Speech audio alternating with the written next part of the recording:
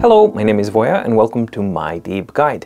And in today's video, we're going to do something a little bit different.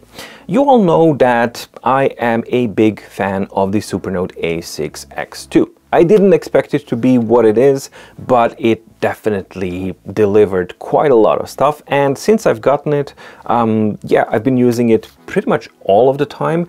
And it's started to replace all of my writing needs, even from the Note Air 3C. Not all, but majority of them, simply because it's so powerful, so portable, so easy to use, and with the auto flip and everything, it's just a really well balanced and a joyful device to use.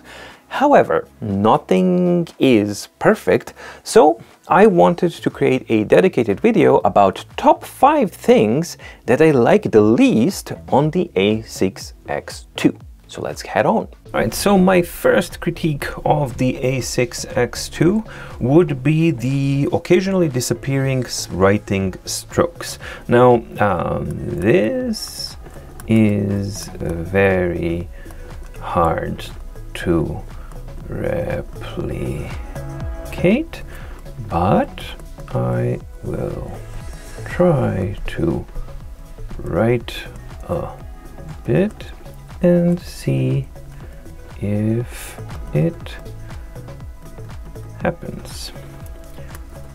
So far, nothing. Okay, let me try the other pen. If that...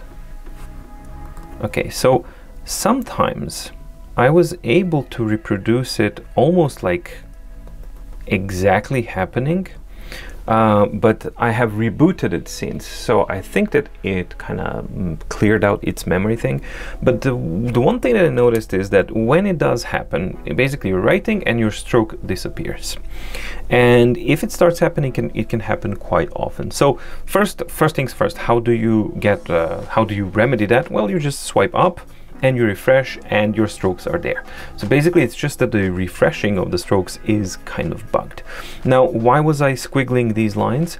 Well, because what I noticed was that when I was writing, and if I would hold my hand on the side swiper here, that I would actually have a much better chance of getting that thing to occur.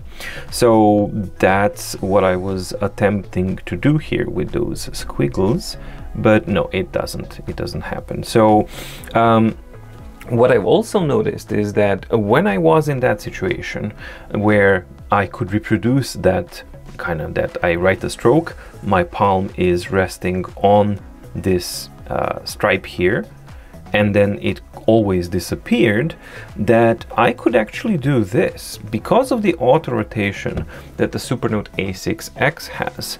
When I flipped it around, and it's perfectly symmetrical, everything's the same. My power button is here, that's it. The functionality of these guys is smart, they're flipped as well. But then I noticed that I could no longer reproduce that bug at all when writing with the Supernote A6X2 flipped upside down. So if you are experiencing that disappearing bug, a disappearing strokes bug, well, how do you get your strokes back? As I said, you refresh it. How do you attempt to maybe get better results? Flip the device upside down so that the power button and the USB is actually facing you, and then use it that way and see if that actually helps. But overall, this is not something that should be happening at all. We've already had one update from Supernote, and this hasn't been fixed yet, and I think that they should definitely prioritize this because it is a regularly occurring bug and it's something that needs to be fixed. My second not favorite thing about the A6X2 would be the way how it handles pinch to zoom, and it's both on the speed and the way it actually works. I am able to get precise results only because I've trained myself. So now I can make the pinch to zoom actually look really easy to use and good, but that's only because I've been using this for quite a long time and I've trained my fingers here. But normally what people normally try to do, because you're coming from an iPad or a smartphone, which is 60 Hz per second and super responsive, you just pinch and then you kind of pan the page so it fits where you want. You can't do that effectively on the Supernote. So first of all, pinch is super slow, and second of all, this panning, yes, you can do with 2 fingers, but it's unbelievably slow. However, there is a way around it until they find a way to kind of fix and improve this. And that is to actually understand how the pinch to zoom works on the A6X2. And it is screen relative. It actually takes into account where you pinch to zoom. And then it will try to zoom in that area of the screen, which is normal. That's how pinch to zoom should work, but we normally don't use it like that. So if you try and use it like that on the A6X2 and you stick to it and you use it for, let's say, 2 weeks, you make an active effort, I absolutely promise you that it's going to become a second nature and that you will be able to zoom in exactly where you want, and you will be able to center it around exactly how much you want. And I've trained that because zooming is one of the key functionalities that you need in the MDO, which is what I'm showing here. And basically I always use it for this one. So the other thing that I would also mention is people sometimes try to zoom in diagonally. That's not going to give you the best results. The best results with most precision you're going to get with the vertical zooming, so that your fingers are like this and then you kind of zoom in and then you will get it. And still it's not going to be perfect. But after a while, there we go. You can zoom in a little bit further, and then you write, and that's it. I still don't like the way that works. It feels too fiddly, it feels too slow. So my preference actually for my deep guide at least is, or my daily organizer, is simply to flip it into the landscape mode and then just fill things in, because then the size is perfectly adequate. My next gripe with the A6X2 is, or A6X, or A6 Supernote as a platform basically generally, is the fact that there's no pinch to zoom. In fact, there's no zooming at all on the notebooks. So sometimes you want to be able to maybe zoom into an area, write smaller handprint and things like that, and then kind of zoom out and at least have some level of control, but there's no option for that at all. However, here as well, because of the landscape format and the accelerometer in the A6X2, you can simply flip it to the landscape format, and then the actual you can pan by using the 2 fingers, and they are switching to, you see, A2 mode while you're interacting, and when you let go, it refreshes here. So that makes it very, very responsive to actually use.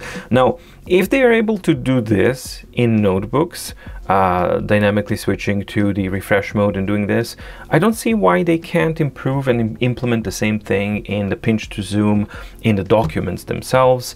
And if you do have ghosting, well, you simply refresh and that's it. The fourth thing that I believe is kind of a bad side with the Supernote A6X2 is the location and the placement of the micro SD card slot, especially for the crystal version, because that means that you need to deal with the whole shebang of opening device up and, you know, back up and down just to access the micro SD card slot. This is a little bit less so on the A6X2 that's non-crystal, but even there you need to have that tool handy so that you can prop it up and then you can open it and things like that. So it is unnecessarily cumbersome, and that's something to keep in mind. And the final thing that I think is off with the A6X2 is the price. The base price ranges from low 400s to high 400s, even $500 US, and that's before you add shipping and import costs into the picture. And that means that if you're not in one of the countries that can actually have the Supernote delivered to you without the import tax, you're kind of looking at like 600 plus, maybe 650 bucks for a device that is A6 that you can't try out in a store and things like that. So that is a massive amount of money for a digital notebook taking device, and that's something that's definitely is, yeah, a thing that you have to keep in mind when considering the A6X2. Alright, so that was the list of 5 things that I like the least on the A6X2. And after that, I'm going to be making a video of my top 5 favorite features of the A6X2. Now, please let me know in the comments down below if you own an A6X2 or if you're considering it or something like that. What are your top 5 least favorite things about this device, and what are your top 5 favorite things as well, maybe? Or maybe you can leave that for the next video. I don't know. Either way, I thought that this was an interesting thing to kind of do, to provide some kind of a balancing thing, because it's easy to get carried away with this device, and because it is so good. But in the name of objectivity, it is very important to address the negative aspects as well and put a certain accent on them, especially if some of them can actually be fixed. And thankfully the majority of these things can be fixed via the software updates, so hopefully that's something that we see in the future of the Supernote A6X2. Thank you so much for watching, stay safe, stay healthy, and see you in the next video. Bye!